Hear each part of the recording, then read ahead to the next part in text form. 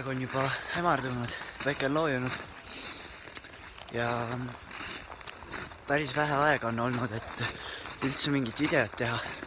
Tundub, et seda aega jääb päris väheks, sest praegu jagati meile ühesõnaga, täna me jõudsime siia koha peale ja jagati kätte teine osa varustusest.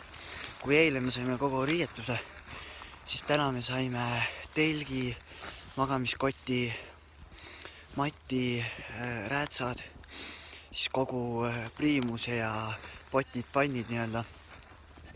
Ja samuti ka telgid. Nagu te näete, telgid on üles pandud. Aga täna on siis nii-öelda justkui esimene päev, aga tegelikult kogu polaarmatka hakkab ikkagi homme, sest et see ei olegi ikka päris nagu 5 päeva, et on nagu rohkem 4 päeva. Ja mis siis täna aega võttis, ühesõnaga tegelikult me ju hommikul olime alles Stockholmis ja Stockholmist sõitsime Oslosse ja Oslost siis siia Tromsøle. Tromsølt sõitsime umbes tund aega bussiga ja jõudsime siia. Ma nimesid hetkel tõesti ei tea, nii et aga ühesõnaga meil jagati varustus kätte ja siis anti õpetus telkide püsti panemiseks, sest et olen küll telke palju püsti pannud, aga nii professionaalset telki pole ma kunagi üles seadnud, seega see oli esialgu päris keeruline ja kogu info, mis meile jagatakse, seda informatsiooni on nii palju, et kuidas teha kõige paremini, kuidas arvestada selle, kui on väga tuuline, kuidas telgi üldse alustada, telgi püsti panemisega üldse alustada, sest oluline on siis see, et sa ei laota seda kogu telgiriiet laiali, sest kui on väga tuuline, siis see lihtsalt läperdaks ringi. Aga ma näitan natukene sees ka, sest tegelikult ma ei tea nüüd, kuidas üldse järgnevatel päevadel saab midagi postitada, sest praegu ma olen veel levis ja saan teile selle video üles laadida ja ära saata. Aga ühesõnaga lugu on selline, et siin, kui me telgi üles saime, siis nagu te näete, siis siia ma olen kaevanud augu selleks, et see saaks paremini istuda ja jalad jääks kangeks.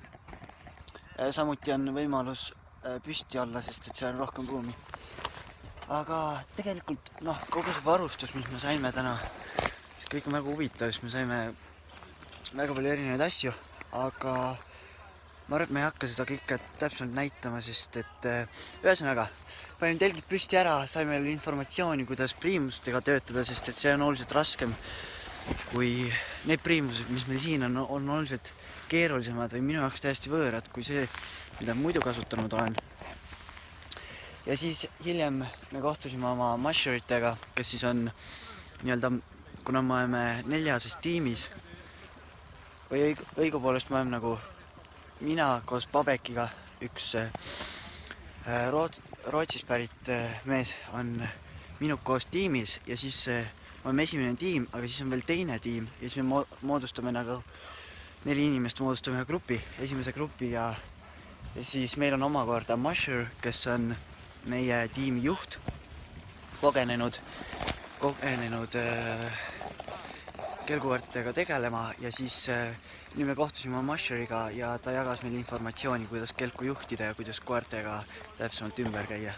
Nii et väga palju infot ja eks alguses kõik õnnestub nii hästi kui võimalik ja seetõttu pilte teha ja videot teha, seda aega väga ei ole, sest tuleb keskenduda kõigele uuele ja püüda selle matkamisega esmalt hakkama saada. Aga ma loodan, äkki homme saab veel midagi postitada. Nii et ühesõnaga, mina olen ülivaimustuses ja kõik on ülikool ja kogu rahvas on väga lahe, nii et pinge. Hi and welcome to Fjällräven Polar, and it's the second day.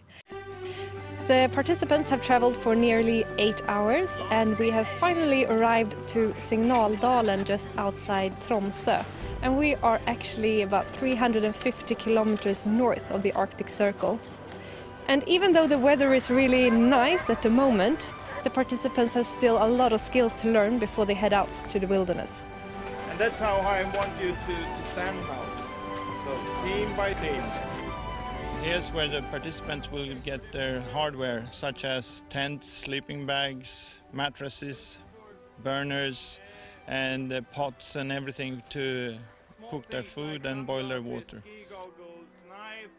Once we have been dealing out these things, we will start the practical training, and that's mainly pitching tents, learning how to run their burners, and finally the basic instructions of how to drive a dog sled. Trying to figure out how to pack and how to fit, and you know, it's a lot of stuff. I mean, it's like Christmas for 2 days now, so it has to stop. We have to go because we have no more room for all this stuff. No, it's pretty exciting actually. What are your expectations for the coming days? To be blown away. Are you not already? I am, but I know that there is more to come. So, Andreas, what are the most common mistakes that the participants will make at this stage, you think? They need to stay focused and they need to have control over their equipment, because if they lose it, they can't get it back, and that could be crucial when we are out there. Okay, thank you. Well, a few weeks ago I met up with Jocke, one of the participants from last year. So let's hear about what Jocke has to say about what to do and what not to do when you enter the wilderness.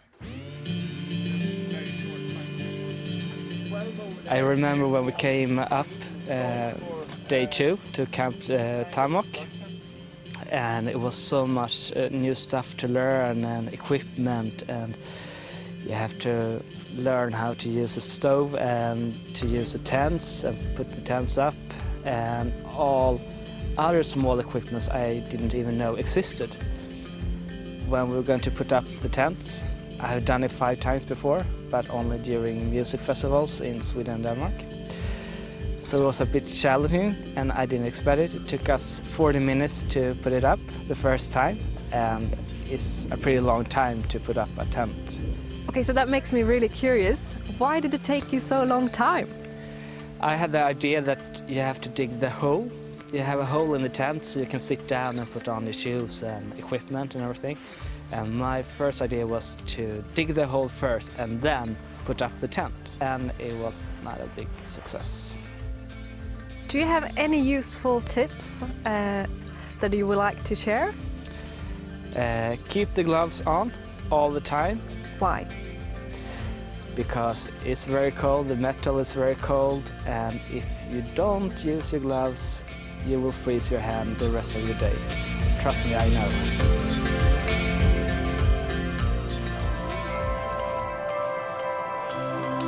Well, it's all the participants pitching the tents for the first time. They learn how to do it by Johan, but they make the mistakes by themselves. But this is training before heading out, so it's an important piece of training before being out for real. So this second day is soon coming to an end, but the participants are still out trying to pitch their tents and work their equipment. And tomorrow they will meet their dogs for the first time, and that will make it one more thing to keep track of and to keep in order. And that's going to be really interesting to see. Break, break, and break. The 3 very important things. I think the most important thing is how to use the brake.